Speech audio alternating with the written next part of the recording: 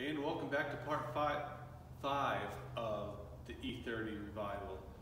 And if you follow me, I'll show you what we're doing today. What we're doing today is we'll replace the two back brake calipers, and then I got myself a new fuel filter because I have no idea how old it is. And I'm trying to see if that will fix the bogginess, I want to call it.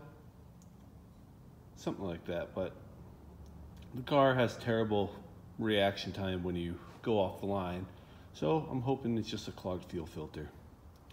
But the reason why I picked up new brake calipers, because I'll show you.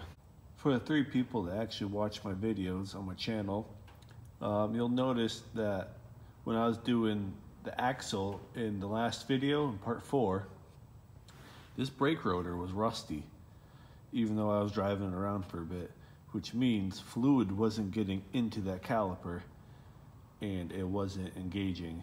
So I went to go search for it, and of course, being an old car and being a New England car, I popped the brake line. But luckily I did get it out, and wasn't too hard, but I did find the culprit of why fluid wasn't getting into the caliper. I guess this right here, these little lines, hold on, let me try taking it off, get caked up with crud and everything else. So basically that gets blocked up and then no fluid gets to your calipers. The other side does work, I've noticed, but this side, it's all caked up. But I did order 2 just to replace the other side, so I don't have to deal with that. So unfortunately that's not here right now. That is still in shipping, but hopefully gets here soon. This new line that I grabbed from Advance, and here's my new caliper. I did buy both of them because I noticed, come over here,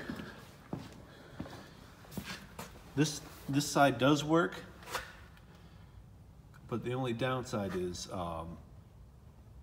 someone snapped off the bleeder screw back here and it's recessed in, and I wouldn't be able to find one. So that's coming out, and I'm just going to bleed the whole system. But for the meantime, I can just replace the rear caliper and the fuel filter for now. So I'll get started on that. All right, let's try to break this caliper free.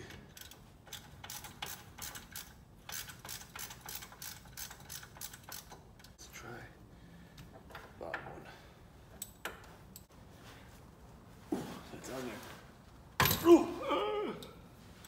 That hurt. Work on old cars, Brett. Yeah, it's great. Great time. Oh, got it. It's nice and easy. It's just 2 19mm bolts on the back, and it should come right off. Should is the key word. All right, that's off. These pads still have lots of life left in them. You can see here, there's still lots of life left on these brake pads, so they're going back on. All right, got all the hardware put back on. Hopefully it'll stay in place while I install it. I shall find out.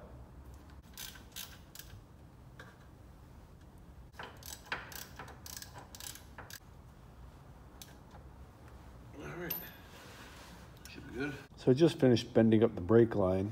As you can see, I matched it pretty good, I think.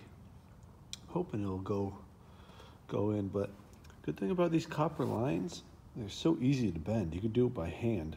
All right, so here's the final product. Got it bent around. That's not the prettiest, but hopefully it works. So I have this side all pulled apart, right?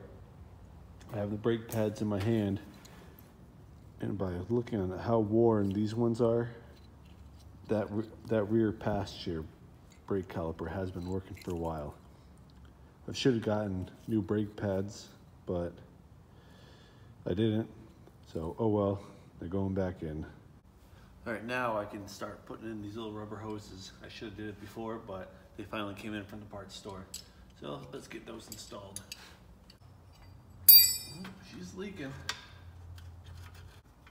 Come on, get in.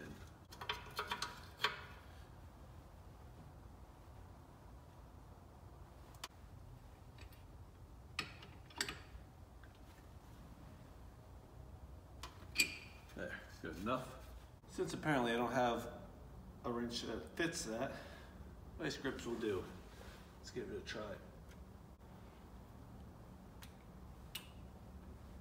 Ooh, got some fluid.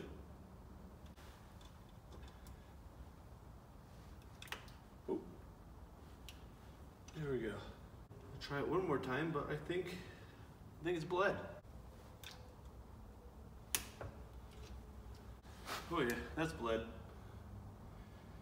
All right, on to the other side now.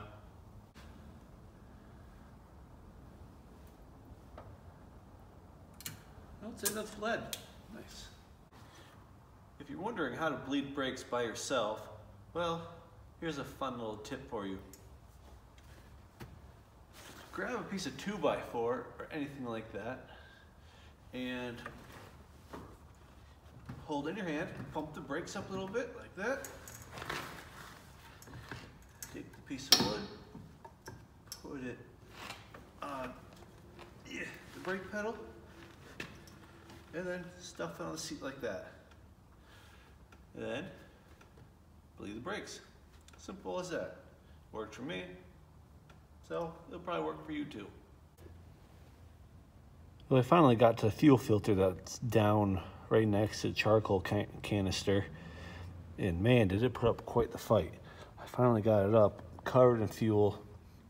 This fuel filter looks old, but I finally got it, and let's see if there's a date on it. I'll let you guys know.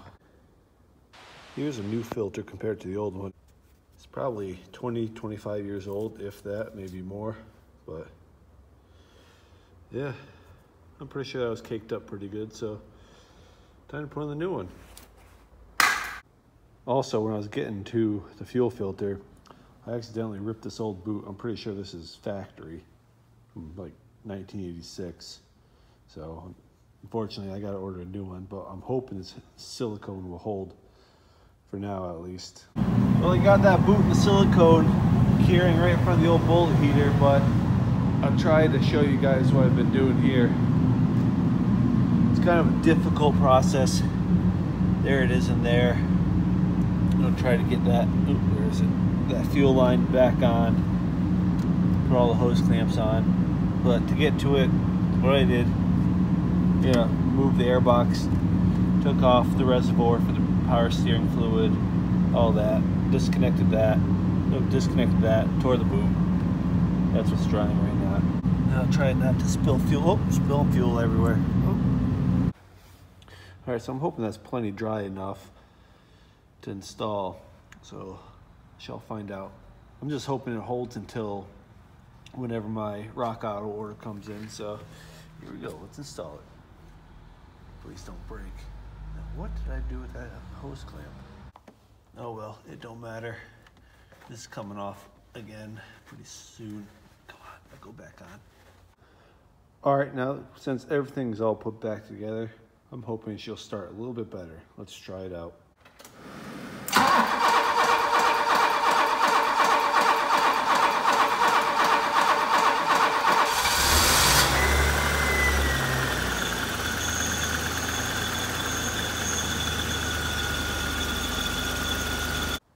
So it starts, but the true test is to take it for a test drive. So let's go. I'm the only person that can work on a car and make it worse. But the reason why it's doing that, I think, is that boot is torn and it's just a big vacuum leak. So I'm hoping that'll fix it. All right, this thing, she's running bad, like real bad. Come on, come on, come on. She's dying on me. That boot is just making a massive vacuum leak right now. Come on. So I think I'm gonna call off this drive. I'm gonna try turning around here.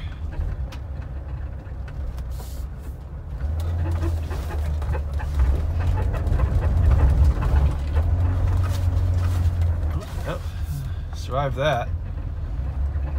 But I wonder if the brakes work. Brakes work pretty good. There might be a little bit more air in the line, but hey, they stop. But yeah, I'm gonna park this thing. I could barely get it down the road.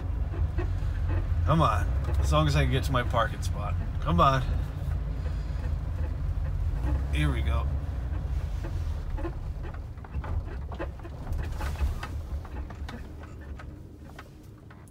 And she died.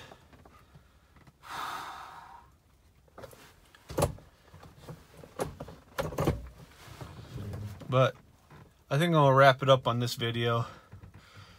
It's getting cold. Should turn on the heat. But if you like this video, give it a thumbs up. Maybe think about subscribing if you already haven't. And yeah, I guess I'll see you on the next one. Later.